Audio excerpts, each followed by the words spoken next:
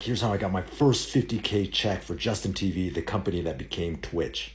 Before Twitch, we had a company called Kiko, which was funded by Paul Graham, the founder of Y Combinator.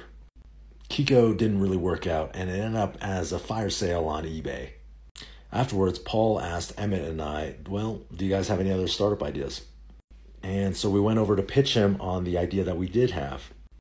Our idea was stupid. We wanted to let people print out their internet content as a coffee table book. And Paul said, that idea sucks. What else have you got?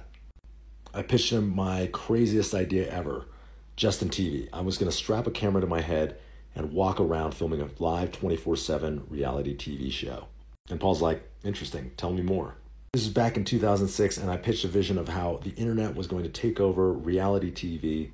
Paul's friend Robert Morris said, I'll fund that just to see you make a fool of yourself. And I walked out of there with a check for 50 grand.